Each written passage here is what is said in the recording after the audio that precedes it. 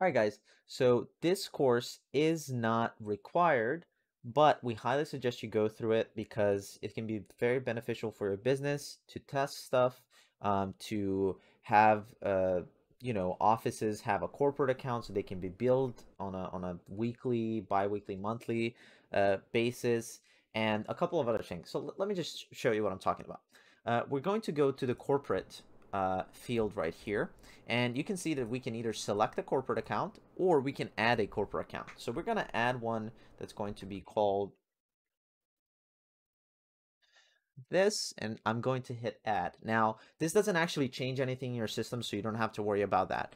Now we have a couple of things, right? You're going to see when this account is created, and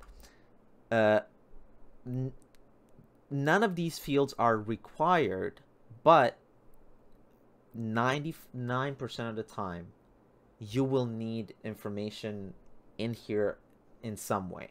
Okay, so basically you can make this corporate account active, then you have a exempt tax status if a facility, like if it's a church or if it's a nonprofit, you can put these charges without tax attached to that account.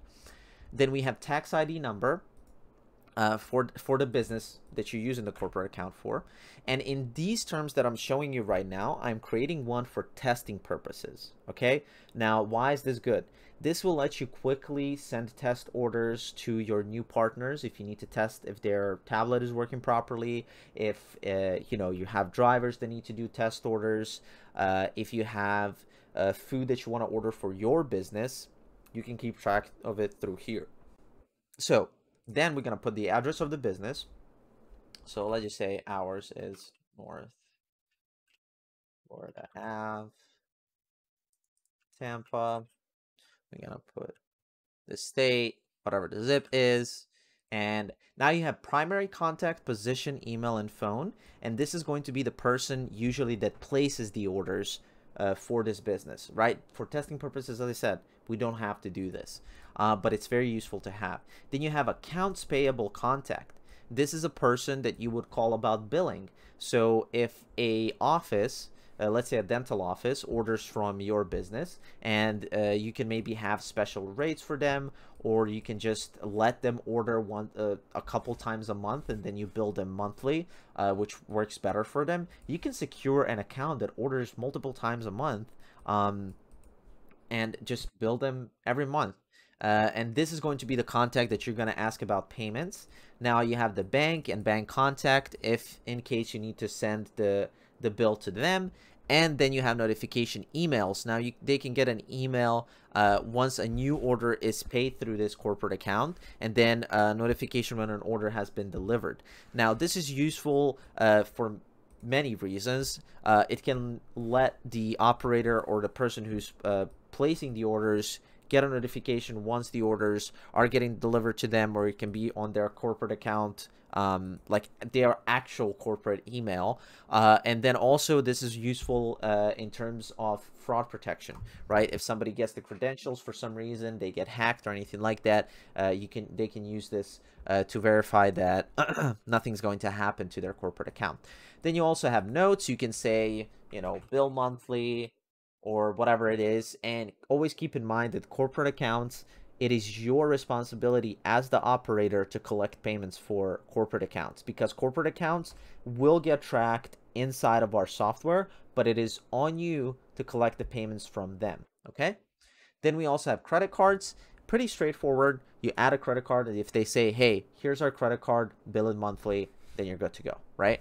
And you can do that. And then the last step is the very important one, which is to add a user. So what I'm going to do is I'm going to add this user right here.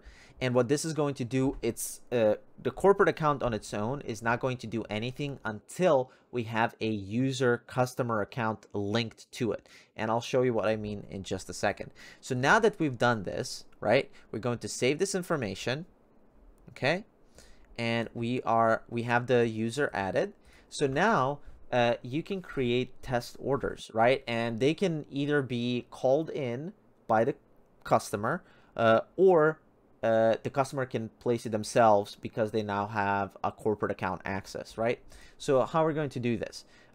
You have this button right here on the sidebar that says place order, and this will let you place order right away, or you can also do it from the dispatch screen. So if we're on the dispatch screen, we're just gonna hit this little plus right here next to the globe and the little figurine, click plus, and now we're going to search for the customer. So in this case, it's going to be our Bigtree Solution account. We're going to select an address. We're going to select the time, and we can say if this is a call-in or web order, and we are going to select a restaurant.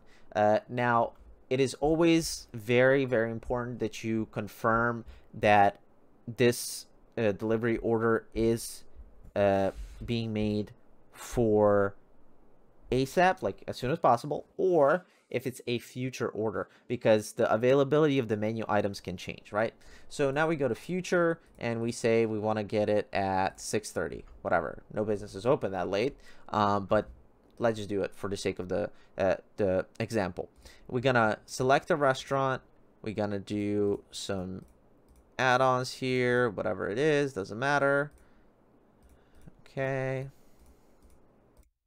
All right, and now we have our order, and then once we go to the payments, we are going to select. So you have this little breakdown right here. We're gonna go to payments, and then from here we can select corporate, and because this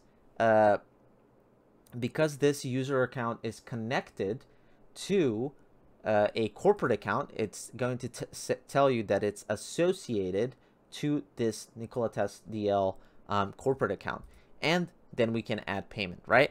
And from here you can finish up the order and process it. So these are very good ways to test ordering for your new clients, and then also it gives your bigger, group ordering customers a platform to where they can be billed monthly. It makes it easy for them. It makes it somewhat easy for you because now you have a client that's going to be bringing you multiple, most likely big orders every month. So none of the information under the corporate account is required. Remember that it just has to have a name. It has to be active, and it has to have a user account attached to it. But we highly recommend that you input all of this information in, just so you don't run into any problems, okay? And also don't forget to bill them and collect those payments. That's going to be it for now, and we will see you in the next video. Bye.